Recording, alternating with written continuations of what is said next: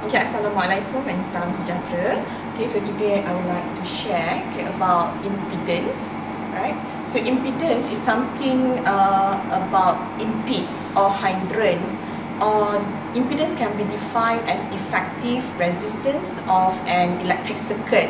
So there is a technique, okay, to determine the bulk impedance, which is called the impedance spectroscopy, IS. Okay, which is useful to evaluate the electrical properties of many electrolyte materials. And the impedance, which is abbreviated as Z, okay, having similar unit with resistance, which is ohm. Okay.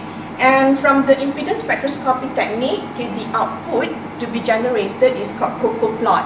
And this is how the Cocoa plot looks like, where we have the x-axis correspond to real part, okay, and y-axis for the imaginary part.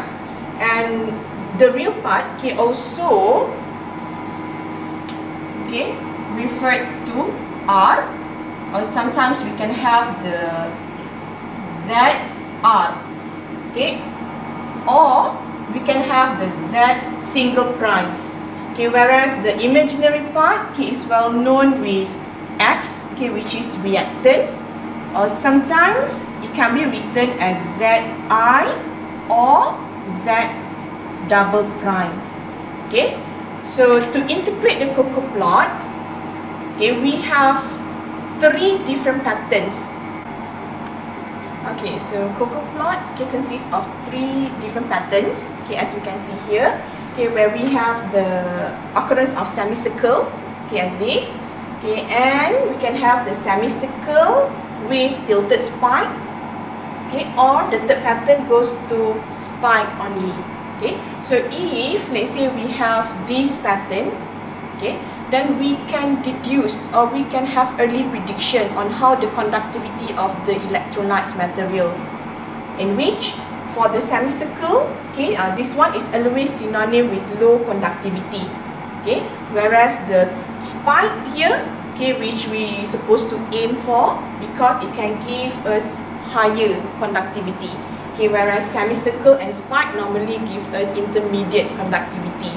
Okay, so based on this Cocoa plot, okay, we want to determine for one parameter which is called bulk resistance, RB, and to determine the RB, okay, we have to find the intersection between 2 different regions, which are high frequency and low frequency.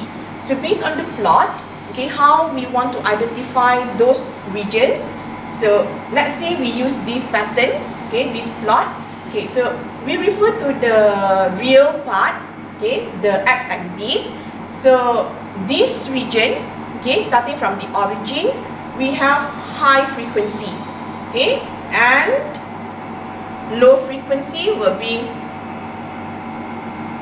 alright. Okay, then the intersection, okay, here, okay, is referring to the intersection of high frequency and low frequency, which is normally, okay, we are going to draw a complete circle, okay, to the semicircle that we have,